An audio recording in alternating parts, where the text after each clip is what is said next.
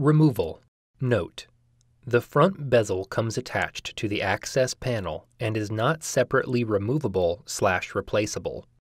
Loosen the T15 captive thumb screw on the rear of the PC.